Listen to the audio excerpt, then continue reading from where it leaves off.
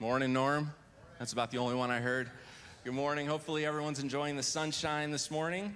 My name is Jamie. I'm here on staff at Freshwater, and if this is your first time here, either online or in person, if you could text the word welcome to 330-281-4833, that'd be great. It gives us a chance to get to know you a little bit and for you to get to know us as well. So I'm going to run through some quick announcements here. The first one is called Freshwater Basics.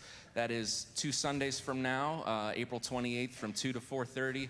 That is an opportunity to come hear the history of our church and also our denomination, the Christian and Missionary Alliance. This is a free class. It is required for membership, but you do not have to become a member afterwards if you would like to take that. So you can scan the QR code to register online, or you can also go on our website or our app to find all of our events. Next up is our church-wide spring workday on Saturday, May 4th, starting at 9 a.m. We're looking for at least 30 people to come get our church grounds. That includes the church and the office over here. Get that ready for spring. There will be donuts in the morning and coffee in the morning, and then stick around afterwards to grab some lunch. Andrew Canan's face just lit up when I mentioned lunch. So you can find a list of tasks with the registration link by scanning that QR code. You can also, there'll be someone at the Next Steps table in the foyer who can tell you more about what that morning is going to look like and get you signed up for that if you'd like to do that as well. Sorry, my phone asked me if I want to send feedback. No, I don't want to send feedback. And finally, we have a list of events up on the screen. As usual, there is a lot going on. Two that I wanted to point out. Deadline today to sign up for our Senior Saints Progressive Dinner, if you'd still like to do that. And then Botter Beulah on the road for our kids in 6th grade and younger. The early bird registration deadline is today. If you register after today, that's fine, but you'll end up paying the full amount. So scan that QR code or head to our website or our app to learn more about those as well. So this morning, Pastor Jake is going to get us started in our discipleship series. Super excited for that. And as we prepare ourselves for the service, I wanted to share this reminder from Psalm 42. The psalmist writes, "My soul thirsts for God, for the living God. When can I go and meet with God?" And that's why we're here this morning, right? To meet with Jesus, because there's really no better place to be, but that is an invitation that's available to us every moment of every day, and not just on a Sunday morning, to sit with him, to be in his presence, and to hear from him.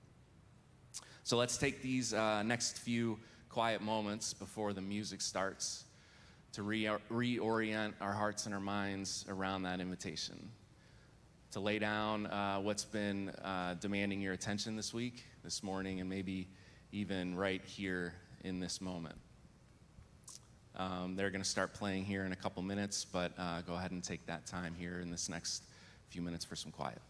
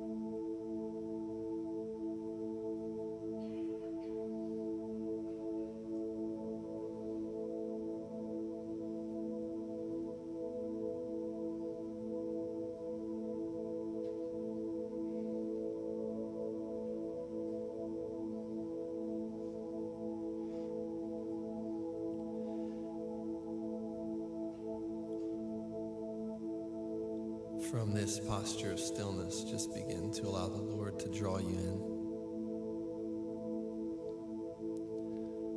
To be still and know that He is God.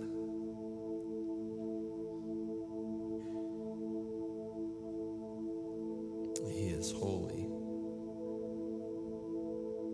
He is righteous.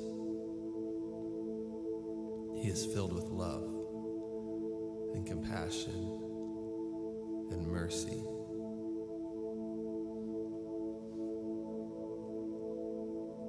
He is worthy. He is mighty. He is deserving of praise.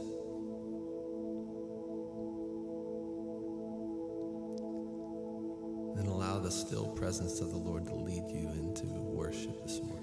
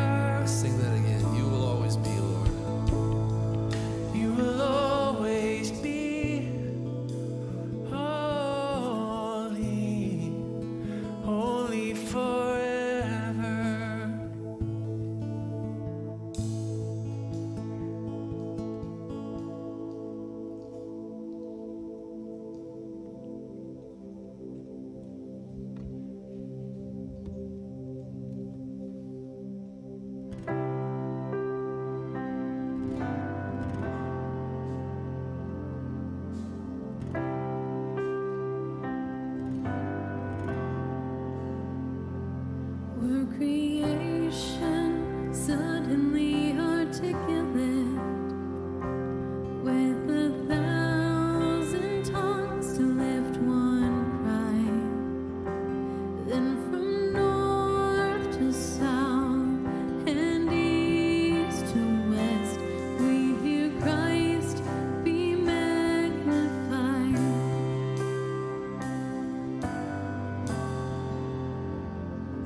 Were the whole earth echoing His eminence, His name would burst from sea and sky. From rivers to the mountain tops, we hear Christ be magnified. We sing this together. Christ be magnified, let His praise arise. Christ be magnified in me.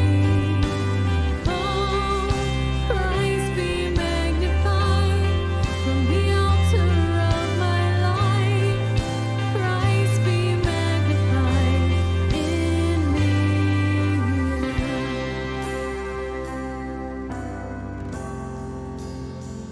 When every creature finds its inmost melody, and every human heart its native cry, then in one enraptured hymn of praise, we'll sing Christ be magnified.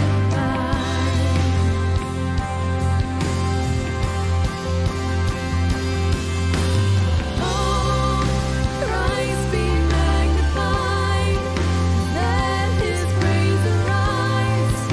Christ be magnified in me. Christ be magnified from the altar of my life. Christ be magnified in me.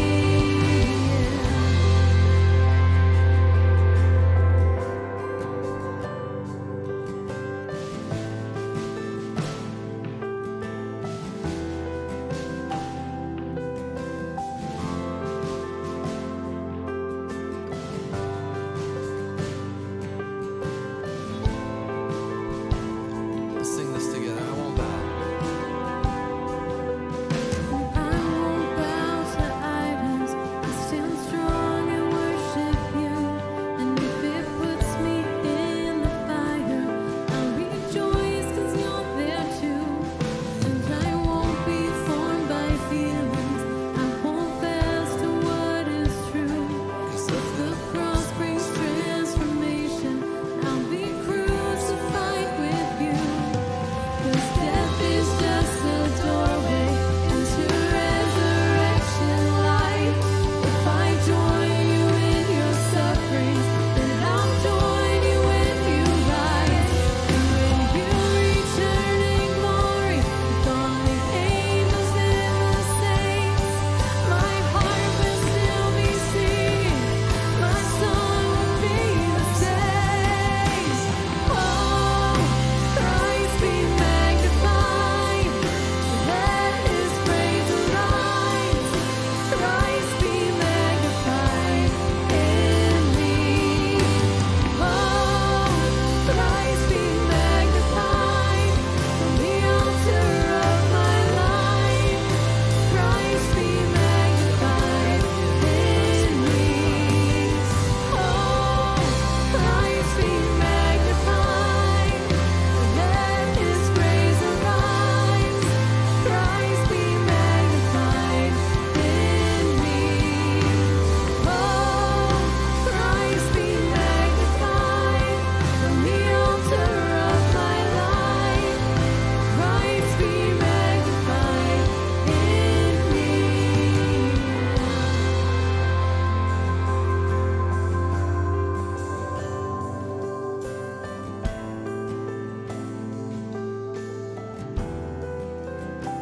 Let's sing this together.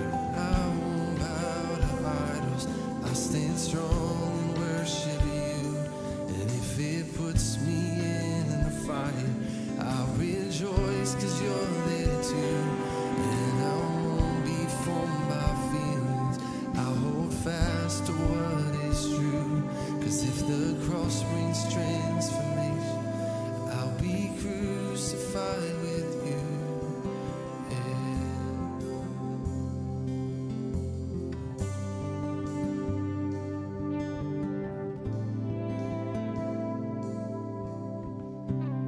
Sing that again. I won't bow.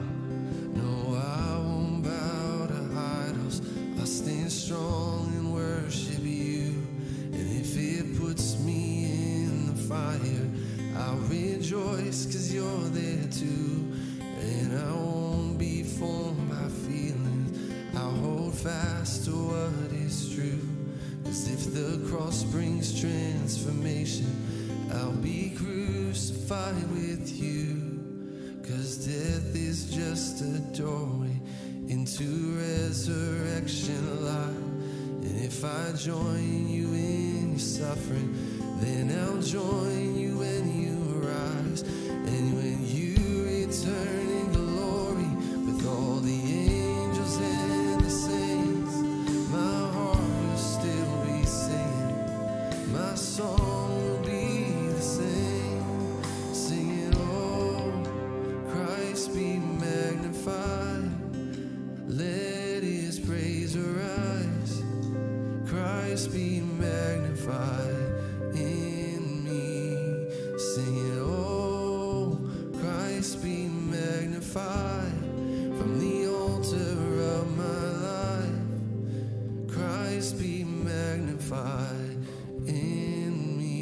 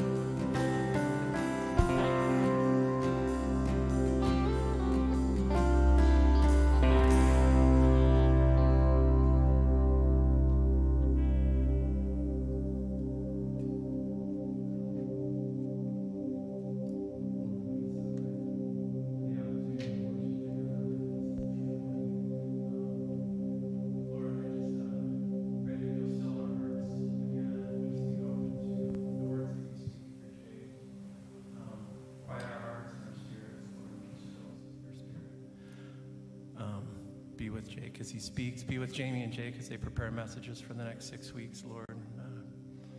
Pray that you'll give them the words to preach and the words to write, Lord. We're just so thankful for you and your love and your grace, Lord. In your name, amen. Amen. Hey, can we praise the Lord this morning for his faithfulness? It doesn't matter what's going on in the world. The Lord is a firm foundation. He's a rock and a hiding place for his people, and so grateful for that. It's interesting how the most chaotic times in our lives can expose our soul, isn't it? I remember sitting in the church office in March of 2020, and one of our staff members came in, and they said that the entire world was shutting down. They said schools are canceling, jobs were put on hold, local and national sports were postponed, extracurriculars were cut. It was a crazy and sad year on many levels. And as the world stopped and our frenetic lives were slowed to a halt, a peculiar thing happened that year. With our schedules and busyness stripped away, it was like someone pulled the cover off our spiritual lives. With that veneer of busyness gone, our souls were left exposed. And we found ourselves anxious, depressed, exhausted, burned out. The use of alcohol statistically spiked that year. We absorbed ourselves in social media, video games, Hulu, other forms of escape, anything that we could in order to avoid the way that we felt on the inside. Our souls were sick, and we knew it. And the worst part was we didn't know how to make sense of it all. It honestly was disorienting, especially for those that were followers of Jesus. During that year, I had conversation after conversation with Christians, and over I would hear things like this. They would say, listen, when all of this is over, I'm never going back to how it was. See, for many of us, we knew that the way that we were living wasn't working for us.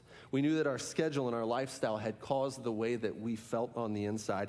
All of the goals and the dreams that we had pursued, all of the sports and activities that we had our kids in, even the Bible studies and the church activities and the church events, it hadn't given us more joy or more peace or more life in our soul. And so we knew that we didn't want to go back to the same thing. But here was the problem. We didn't know what to go to. We didn't know where to go after that. And so once the world reopened, for many of us, we went back to the same frenetic, overburdened life. Sure, we may have trimmed a few things off, a few things there were put out of our schedule. But when the whirring hum of our busy lives quieted for a moment, we were left with the same nagging sense that our souls were hurting, that we had no peace and little joy. What we needed in that time was a compelling new way of living. We needed a new vision of life. And what if I told you that there is a practical way of living that could fill your soul with life? What if I told you that there was a pathway for you to experience abundance and goodness in every portion of your soul? And what if I told you that that pathway was right in front of you today for the taking? Would you take it? In John 10:10, Jesus says, I came that you may have life and have it abundantly. And in this verse, the Greek word here for life is zoe. It means an absolute fullness of life, bursting at the seams with goodness, contentment, peace, joy. And this is exactly what we're searching for. And Jesus is promising this abundance of life, yes, for eternity, but not just in eternity. This word zoe actually means that that abundant life can start right now, filling your soul today. So the question becomes, how can I experience the abundant life? How do I experience this overflowing way of living?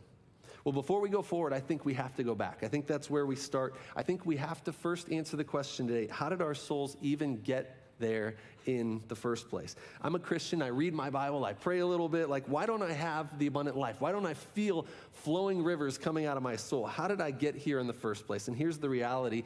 Your soul is not just formed when you're reading your Bible or when you are in church. I don't know if you knew that. As theologian John Mark Comer says, he says, the formation of your soul is always happening. Whether you're a Christian or a Buddhist or an atheist, or you're a single mom not sure what you believe about anything spiritual, we're all being spiritually formed by what we give our life to every single day.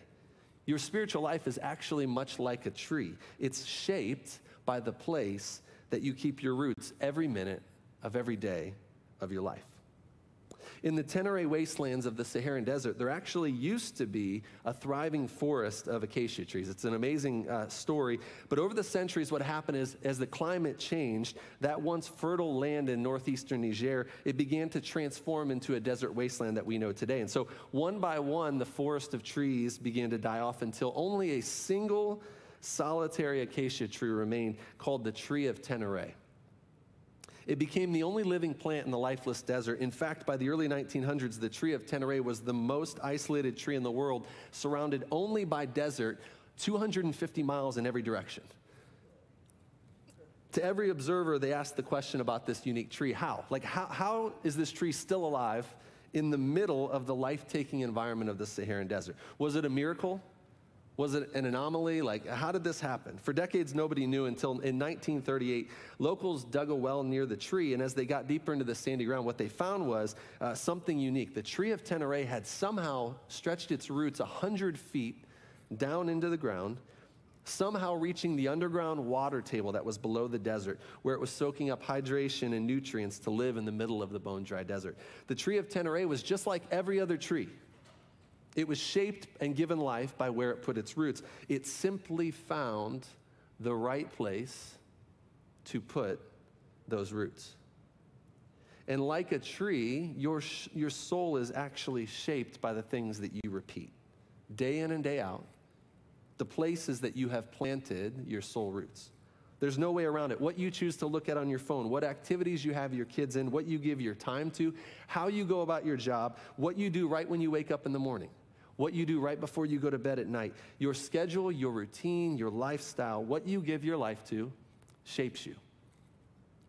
So you ask, how did my soul get here? It was formed by the rhythms and the practices of your life. The fruit of your soul comes from the things that you give your time, energy, and affections to. Your way of living, your rhythms, your schedule, your priorities, they shape you for better or for worse. And if you want a better way of living, Jesus invites you into a completely new way. And this new way is actually an ancient way. And it's an ancient way that's filled with abundant life. So how do we follow Jesus' way of living? What does that look like? In Jesus' day, there were rabbis who would teach, and these rabbis would have followers, and these followers were called disciples. And so when Jesus would ask someone to be his disciple, he would use a simple phrase. He would tell them, follow me. And what he meant, in other words, was walk with me. Learn from me, actually live alongside of me and live like I do. The Greek word for disciple is actually mathetes, and it's a word that describes a person who learns from a teacher, not just cognitively. A disciple is actually someone that learns their master's entire way of living. See, in our culture, we often think of learning as merely information. We think of learning in a classroom setting. When I was in 7th grade, Jean Brown, who attends our church, she's sitting right back here. Miss Jean was my algebra teacher. And Jean is an expert at algebra. And so for that year in her class, I sat there and I soaked in and learned everything I could about that topic. And I want to tell you, Miss Jean is a phenomenal teacher, and I fell in love with math that year to the point that I actually went on and got my undergrad minor was math. And while I'm sure I could have learned a whole lot more from Miss Jean about other areas of life beyond algebra, I was not her disciple. I was Miss Jean's student.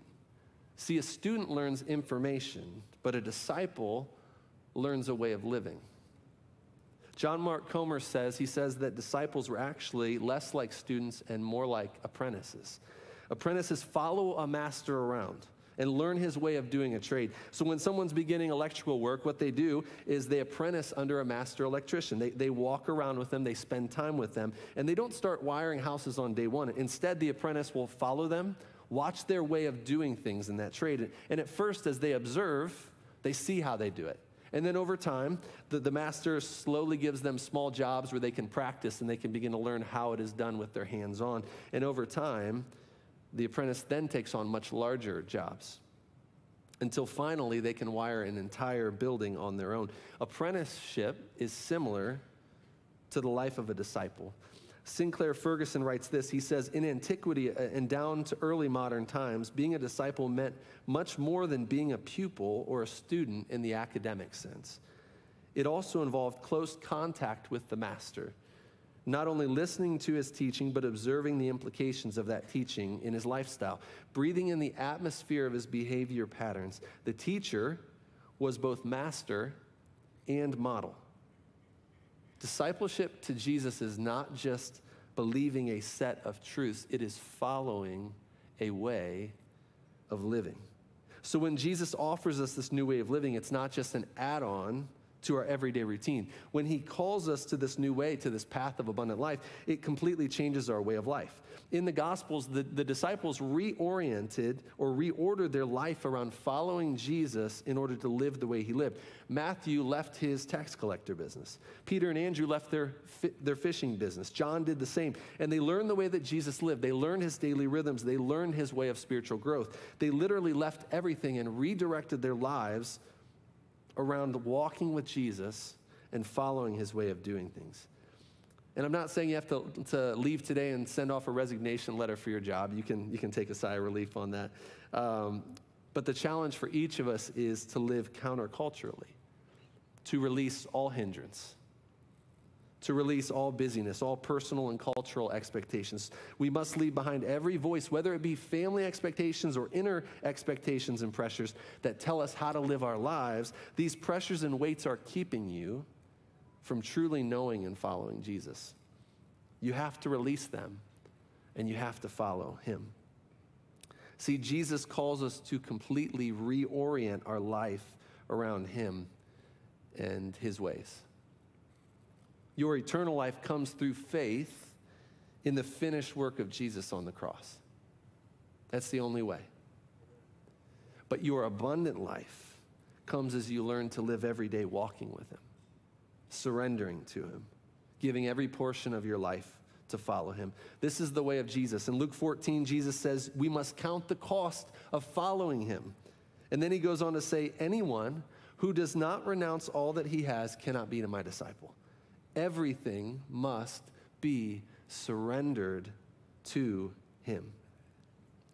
Now, whenever this scripture is taught, at least when I've heard it, this idea that you must renounce all, what they talk about right off the bat is they say, well, what this means is that you should die for Jesus, okay? And so to make a great sacrifice, missions, martyrdom, pain, and this is true. There's great cost and sacrifice in the Christian life. There's no way around that. In fact, Jesus says, if anyone would come after me, if anyone wants to follow me, be my disciple, what happens is they have to deny himself and take up his cross daily and follow me. So followers of Jesus are called to great, great sacrifice. But I want us to see something. When we talk about these scriptures, we often skip over the progression of the discipleship life. The disciples in the Gospels left everything, not with the intent of dying for Jesus, though many of them did give their lives for the Lord over the course of their life. No, the first cost of following Jesus was actually leaving every earthly hindrance behind to simply be with him, to walk with him, to learn from him. So Jesus invites you to give up everything as you pursue this way of living, to give up your time, your commitments, your schedule, your family expectations. He invites you to reorient your life today around his way. And you may say, well, but what does that look like? I can't physically walk with Jesus today. Like I can't leave my job and become his disciple and follow him. How do I actually reorder my life around Jesus' life and his way of living? 6 months ago, the elders, they tasked 3 of our staff members, Stephanie McAllister, Jamie Cotting, and I, to explore that question. What does it look like to follow Jesus and be his disciple in the modern age? And so we dug into scripture, we prayed, we read, we listened to podcasts, we had hours of conversation. And out of that work together, our church leadership believes that there are 4 core principles that are a pathway to reorienting your life around Jesus and his way. And the 4 are this: as followers of Jesus, we must learn to be with him. And then we must become like him or be transformed into his image. And then we must be with others, invest in others. And then we must be on mission. So this morning, I want to walk us through these 4 values and let them be a guide for us as we look at how do we reconstruct our life around Jesus. What does it look like in the modern day to shift and reorient ourselves around him? But just like Jesus, I want to warn you, this may be hard. There is challenge and sacrifice that you will be caused to walk into. There will be hindrances in your life that you will be challenged to give up as you truly pursue the Lord. So how do I reorient my life around Jesus? It begins here with our first value. You must first learn to be with him. In American culture, we're defined by what we accomplished, by what we get done. We have hundreds of books on productivity, on time management, work efficiency. We celebrate work values of grit and grinding and capacity. And from our early life, we're actually trained to produce, to be doers. Even in the church world, we think, I have to be serving somewhere. I have to be working there or doing this because my value actually comes through my work or comes through what I do for God. But in the way of Jesus, this is actually not so. In the way of Jesus, a disciple's first activity is to be still before the Lord, to simply be with him, to be saturated by his presence. There's a story in Luke 10 of 2 sisters, Mary and Martha. And Mary is sitting at Jesus' feet, just being with him. Martha's rushing around the house preparing a meal. And Martha gets mad and she says, Jesus, tell Mary to do something. Tell Mary to work. And Jesus looks at Martha and says, Mary, what she is doing won't be taken away from her because she has chosen the better way. See, there's a better way of discipleship. It's first being with the Lord, sitting with him. Have you ever had someone say to you, well, don't just stand there, do something? Has anyone had someone, I'm sure most of us have, right? Well, Henry Blackaby, he writes this. He says, I think God is saying the opposite. I think God is crying out to us saying, don't just do something, stand there. Enter into a love relationship with me. Get to know me. Adjust your life to me. Let me love you and teach you about myself as I work through you. A time will come when action is required, but we must not short-circuit the relationship. Your relationship with God must come first. And out of your walk with God, he accomplishes his plans for our world. We must learn to be alone with the Father before we do anything and allow him to reorient our lives around the things he tells us to do. In fact, this was the way that Jesus operated on earth. Throughout his ministry, he would get away with the Father in the quiet place just to be alone with him. Even when there were demands or when people needed something, he would get up early in the morning and he would spend time with the Father. I want you to see this in Mark 1. Jesus has just started his earthly ministry. He has, at this point, already gathered his disciples and he's healed large groups of people who are sick and demon-oppressed. And his ministry is gaining influence. It's spreading. And so you would think it would be time to double down, to sort of dig into his capacity and to put out a greater effort to build his ministry. But in Mark 1:35, it says this, rising very early in the morning, while it was still dark, Jesus departed and went out to a desolate place, and there he prayed. I mean, Jesus, he should be speaking at every Christian conference, right? And going to every synagogue. He should be getting his videos on YouTube and putting his website up and really starting to build his ministry. He has to get his name out there, be healing, teaching, doing the work of ministry. But instead, Jesus gets up early before everyone else, not to get a jump start on the workday. He gets up early and sneaks off to the quiet place to spend time with the Father. See, this is where the process of being a disciple begins, being with him in the quiet place. Holland and I have 2 young kids, and so it's rarely quiet in our house, and we're good with that because we love them a lot. But the demands of our life are constant. So with Holland's job, with ministry, with sports activities, family, we live a packed life. And it's just, right now, it's the season of life we're in. And so a number of years ago, I made a commitment. I decided on most mornings that I would get up before the kids were out of bed, and I would go down and just do something simple. I would sit on my couch, and I would listen to God. And so on most days, the alarm goes off at 5:30. I get out of bed. I go downstairs. I get a drink of water, and I sit in the same corner of our couch almost every morning, and I just sit there in the stillness of time and wait on the Lord. And I don't talk a lot at first. I just simply begin sitting there in silence and allow him to filter through my thoughts, allow him to filter through my heart, my feelings, and then after a time I may begin to say something to him or ask him a question, but then I'll just sit and wait and listen again. because I want to hear from the Lord. The reality is there are times on those mornings where it seems like nothing happens, very little happens. And there's other times where his presence overwhelms me, but I do it because I can't live without him. I have to be with him. Because I need God above everything else in my life.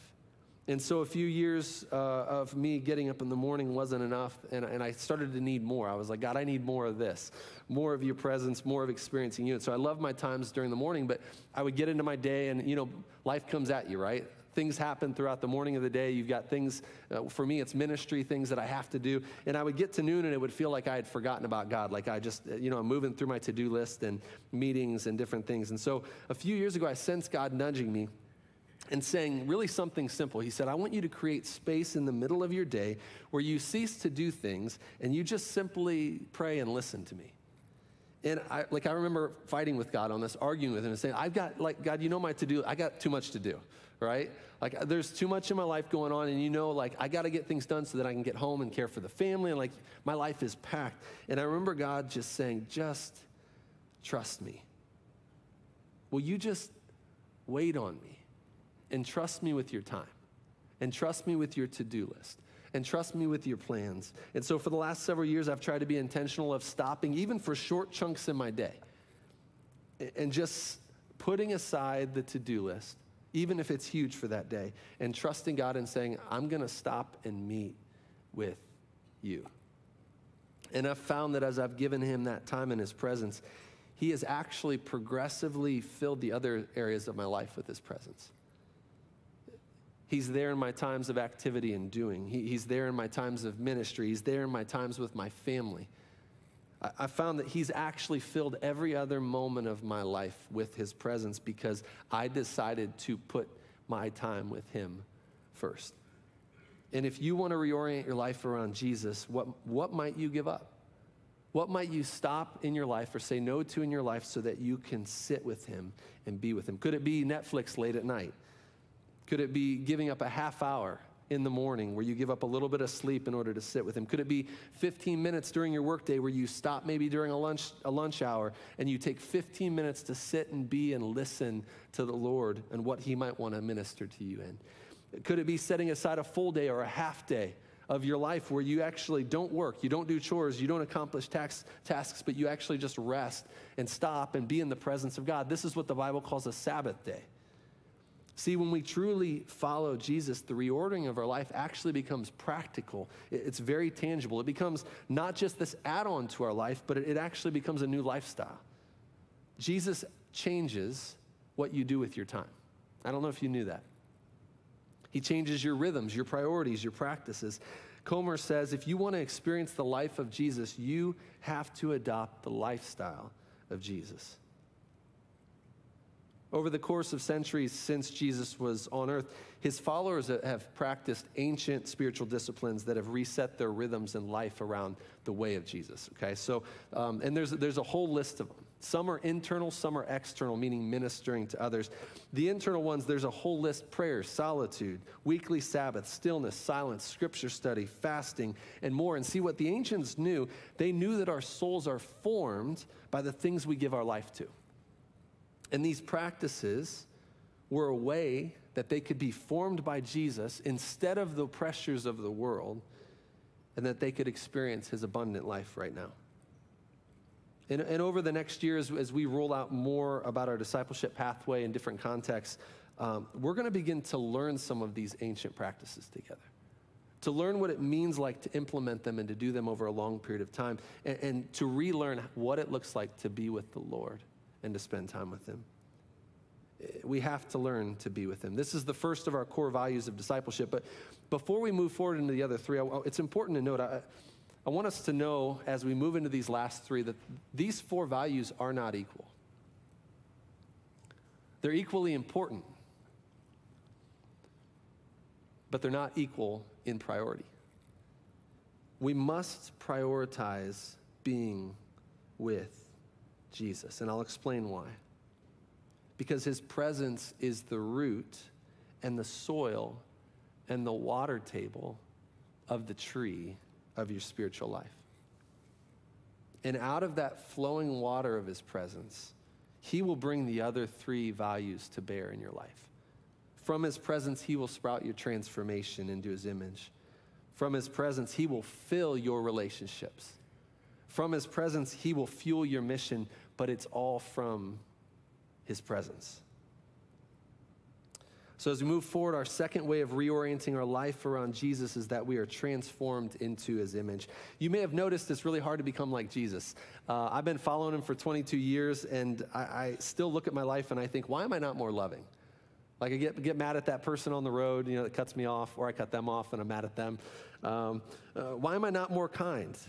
Why am I so selfish? Why do I get angry so easily? In Luke 6:40, Jesus, he tells us, he says that everyone who is fully trained will be like his master. And I want to be like him. I want to be like Jesus. But how does that happen? Like, why is it so hard? How do I begin to be transformed into Jesus' image? Is it through self-suppression? Is it through trying harder to be good? Is it through guilting myself into that reality? Or maybe it's through more Bible study. Like maybe if I learn more about the Bible, and I have more knowledge, I'll become more like Jesus through that process. And I want to say there is value in the study of Scripture. But in John 15, Jesus says that spiritual life is like a vine. He says, I am the vine. Did you catch that? He didn't say Bible study is the vine. He didn't say coming to church is the vine. Those are good practices. Those are important things that connect us to the Lord. But he didn't say that. He said, I am the vine. And you are the branches. And whoever abides in me, and I in him, he it is that bears much fruit. In other words, spiritual transformation comes through connection. It comes through time with him. When we spend time with him, when we listen to him, when we submit to him and obey him, what happens is then we are changed from the inside out to bear fruit in life. Listen to me, it's not just information. I want you to hear this, because in America, we'll talk more about this, but in America, we've worked off an information-based growth system for church for a long time, but information does not lead to transformation on its own. It doesn't. It's encounter that changes us. It's when we see Jesus face to face, as we meet with him, we are changed from the inside out. The information of Scripture, the information of theological study can fuel that, but it's ignited by the fire of Christ's presence. It fuels us and changes us. The third way we reorient our life around Jesus is we learn to be with others and invest in them. A few years ago, our staff went to a ministry conference in Georgia, and it was this huge conference, thousands of ministry leaders in attendance. We were in this big arena, and one of the days, this pastor from California, he gave this amazing talk that actually brought everyone to their feet in the standing ovation. It was this God moment at the conference.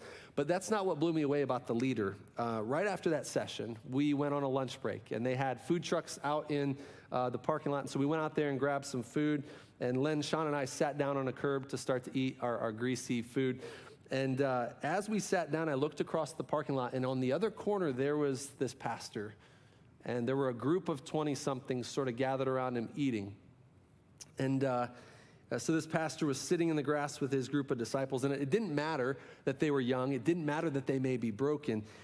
He honestly could have been sitting in the glory of the green room. He could have been like there eating high-end food and hobnobbing with all of the other Christian celebrities at the conference. But instead, he was sitting in the grass, eating French fries out of a brown paper bag and laughing with 25 young adults because he just wanted to be with his people. And in that moment, I saw a picture of Jesus, who had all of the glory in heaven. And he could have spent time with any other person, and yet he wants to spend time with me. He wants to spend time with broken little me. And because he wants to spend time with me in the quiet place and pour into me in that space, it makes me want to pour into somebody else. It makes me want to take what he's given me and pass it on to somebody else. So who are you investing in? Who are you pouring into in your life? You might say, well, I don't have time. Like, I work long hours. I've got a lot on my plate. Like, I don't have time for that. That's a pastor's job to invest in other people. No, this is the way of Jesus.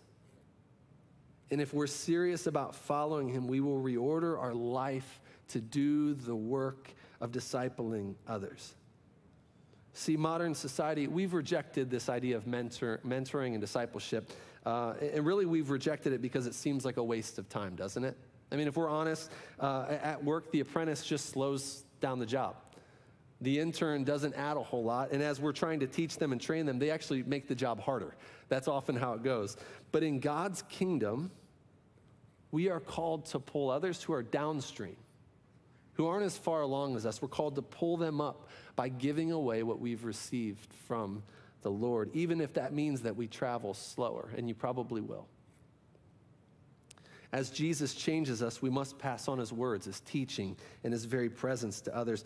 Being with Jesus makes me want to pass that on because he's given me something worth passing on. So who are you investing in, and who is investing in you? This is the way, the third way that we reorient our lives around him. The fourth way we reorient our life around Jesus' way is that we go on mission with him. And as humans, we love this part. This is the part that we love, right? So we get to do something, we get to accomplish the goal, take the hill, meet the need. But this is only a partial biblical view. And we'll talk more about that in a couple of weeks. But I do just want to guide us through this. This is a partial biblical view because too often we rush into the mission.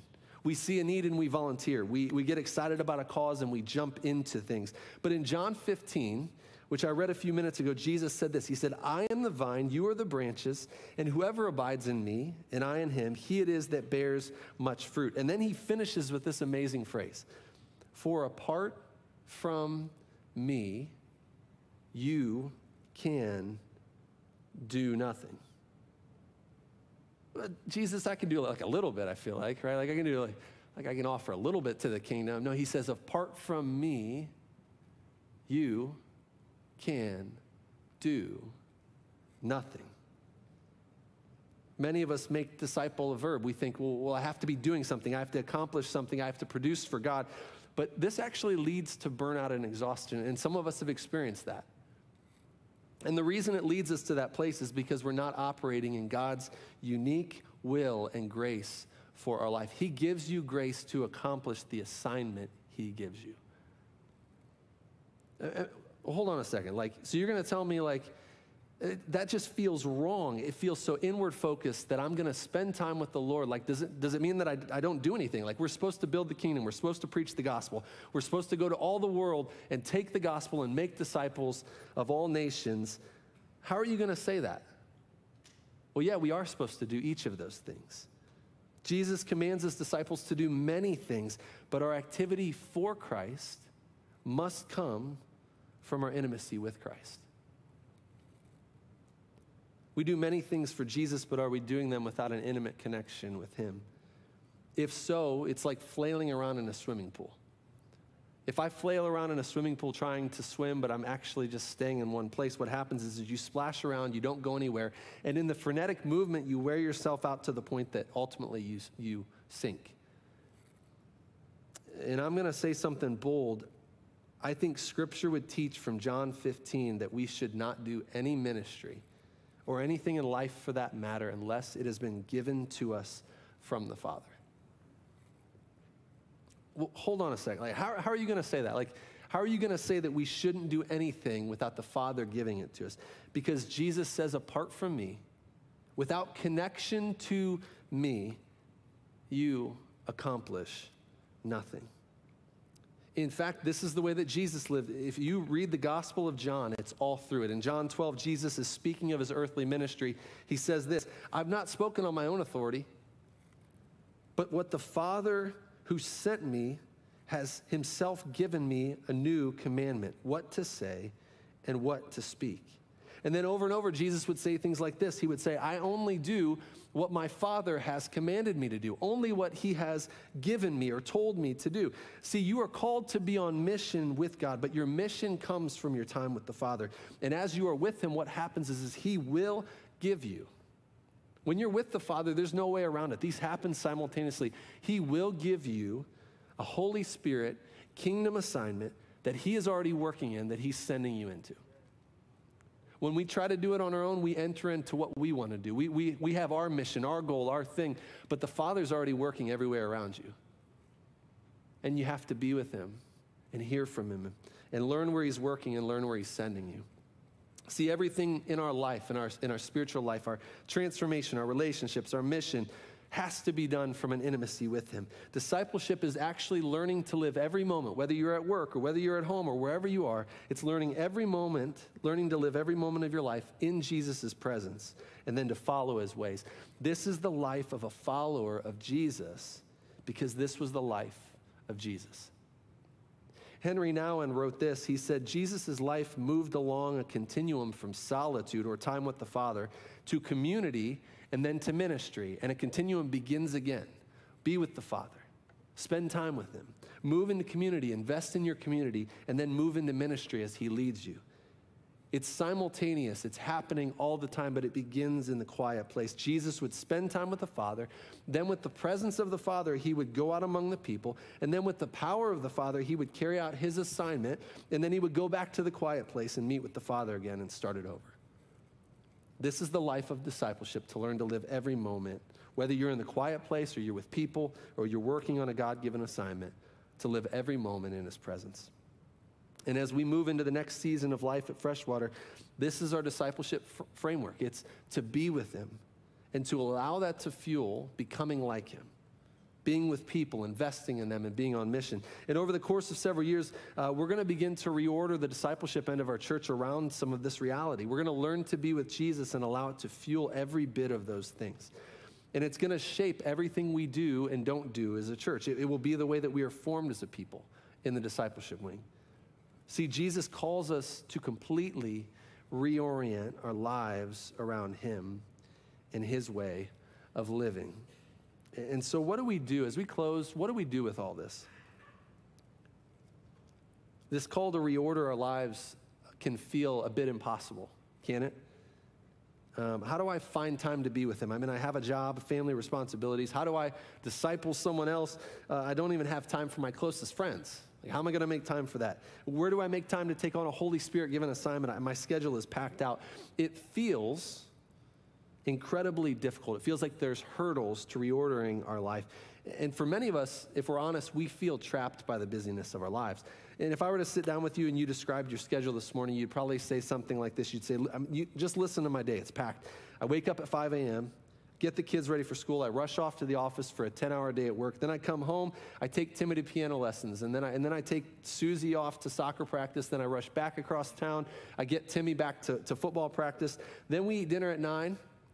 And at 9 o'clock, we get the kids to bed, and we clean a few things up. We crash into bed, and then we do it all over again the next day. Or maybe you don't have kids, but your life's filled with all of these other priorities, all of these other things and needs and demands. And then the church only piles on top of that. I think we have to be honest about that. So you come into church, and on Sunday morning, you're already tired. You're overextended, you're burned out, and then you hear, well, you should join a community group so that you can spend time with other people and invest in relationships. And you should also find a place to serve so that you can care for other people here at the church. And when's the last time you evangelized? Like, you should be telling people about Jesus. And all we come across, that we feel guilty, right? We come out of that feeling guilty. And all of those are biblical. All of those are good. And yet in the rat race of our lives, they feel like one more thing to do. And so we sit on this spiral of guilt. I don't have enough time. I don't have enough time. How do I make this happen? I know I should be doing that, God, but I don't even know where to fit it in. I feel like that's a great question. How do I fit one more thing into my life? But a better question is, if I am being spiritually formed every moment of my life, the better question is, what is busyness doing to my soul? Theologian Thomas Merton says that hurry and busyness is a pervasive form of contemporary violence on the soul. He writes this: to allow oneself to be carried away by a multitude of conflicting concerns, to surrender to too many demands, to commit oneself to too many projects, to want to help everyone and everything is to succumb to violence. Busyness is destructive to your soul. The more I live, the more I'm convinced that one of the greatest hindrances to our spiritual life in the modern age is busyness and hurry. Several years ago, Pastor John Ortberg called his mentor, Dallas Willard, on the phone. Ortberg was weary, and so he asked Willard, he said, Dallas, what does it look like to be spiritually healthy in this day and age? And Willard paused on the phone for an extended period of time thinking, and then he said this. He said, John, you must ruthlessly eliminate hurry from your life.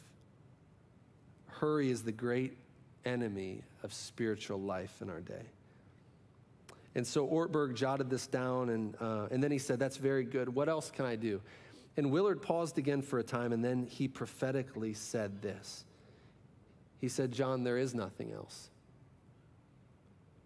You must ruthlessly eliminate hurry. What you give your life to forms you. And if you give your life to frenetic living and hurry, it will form you for the worse. But if you live counterculturally, if you slow down, if you learn to be with Jesus in the quiet place, if you remove hindrances, burdens, in order to first be with him, he will form you, and his presence will fill you with the abundant life that you're looking for. And he will give you amazing Holy Spirit assignments that you never could have dreamed of. And so how do we begin to reorient our lives around Jesus? I think the first step for many of us is surrendering again. Surrendering our time, our schedules, our priorities, our motivations to Jesus again. In Mark 8, Jesus says, what do you benefit? What is the profit of your life? If you gain the whole world, but you lose your own soul, is anything worth more than your soul? In this passage, Jesus is using a financial term. It's to profit. In the Greek, it's ophelio. It's something that brings a payoff. In other words, Jesus is saying, what's going to be the payout of your life? What will your way of living bring you in the end? What will it profit you if your kids get into the right college, but in the process they forfeit their relationship with the Lord? What will it profit you if you have all of the success you want in your career, if in the process you ignore Christ? What will it profit you if you get a bigger house or you a better life, or you get everything you ever wanted if along the way you reject your abundant life with the Father? What is the profit of what you give your life to? And if you're a follower of Jesus already, it's a moment of surrender. It's time to begin to clear out the busyness and the clutter and the demands that he hasn't called you to simply be with him. It's interesting. I was talking to Holland last night as we were finishing dinner and doing dishes, and I said, it's fascinating as we've been working through some of the stuff and as I've been preparing for today, it's been probably one of the busiest last month and a half for our family and for ministry that I've experienced in my life. And I was sitting there processing that last night before I went to bed and thinking through, well, what do you do with that? Because different seasons are busier than others.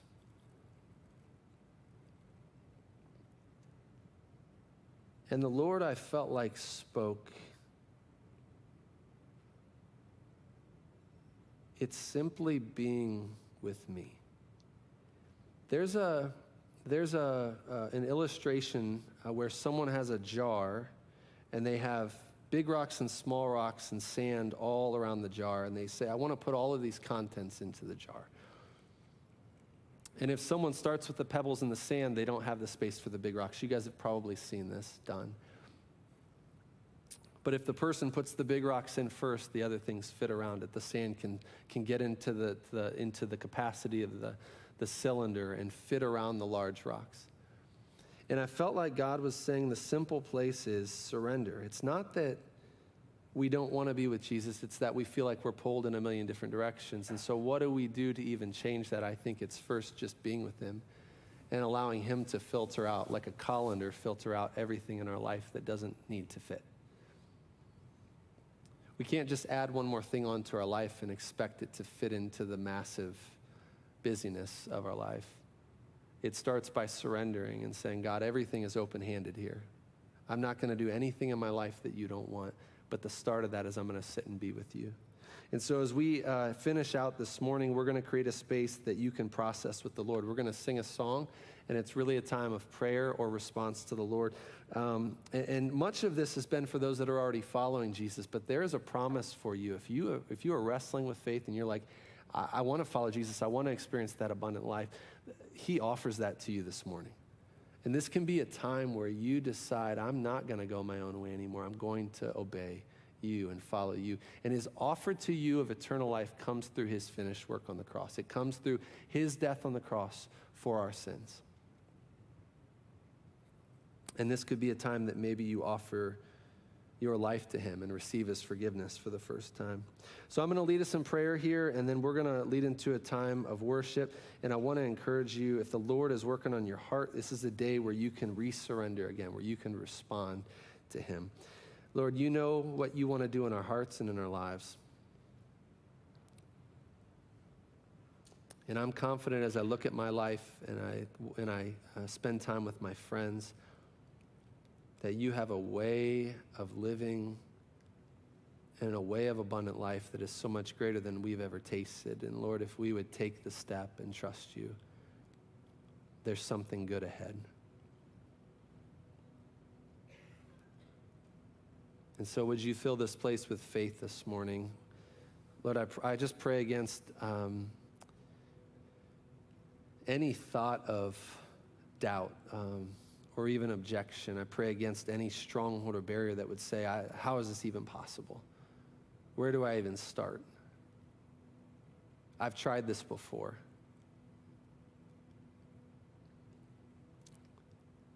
Lord, I think those are honest questions, but I pray that you'd replace them with faith.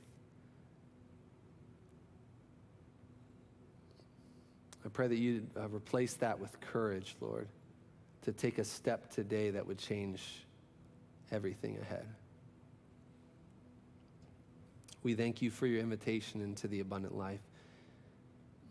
We thank you, Lord, that you set a model for how we can walk with you. And Lord, we surrender to you together. In Jesus' name, amen.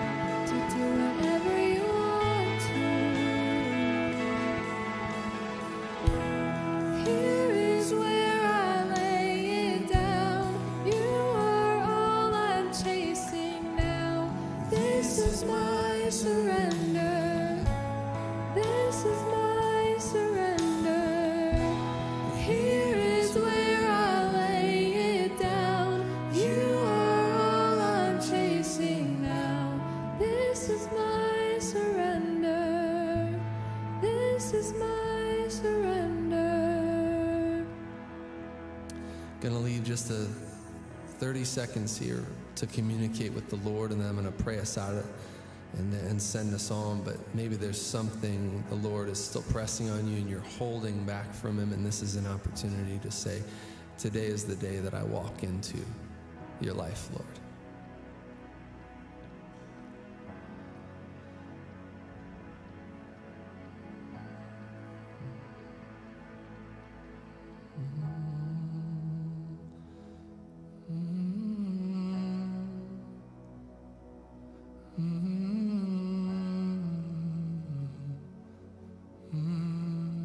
Let's sing this one more time. Here's where. Here is where I lay it down. You are all I'm chasing now. This is my surrender. This is my surrender. Lord, I pray a fresh outpouring of your Holy Spirit. Every time there's surrender, Lord, you just pour your presence into it. So I just pray, Lord, fill the place of surrender with your spirit right now. We thank you for the promise that it's your Holy Spirit that will teach us your ways, that will teach us about you.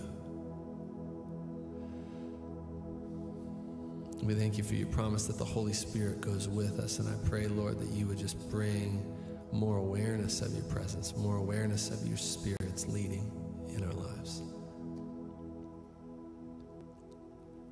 And Lord, I just want to pray boldly, will you do something new in our church community? Any good thing is born from you, Lord. Any good thing for our families, any place of new way of living is born from you. And so, Lord, would you do something new in our church? We do surrender to you, Lord, in your ways. Fill us with truth, fill us with life, fill us with your love, your goodness.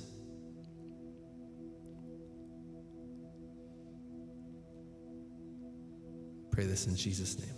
Amen. Amen. Well, it was good to be together this morning. Thanks for being here to worship with us. And we love you guys, and we're available. Our prayer team will be down front. Would love to talk or pray with anyone. I'll be around as well. Would love to talk or pray with anyone. As you go today, there are giving boxes in the back if you want to bring an offering as an act of worship. That's there if you want to drop it in there. And we hope that you have a great week. We love you. See ya.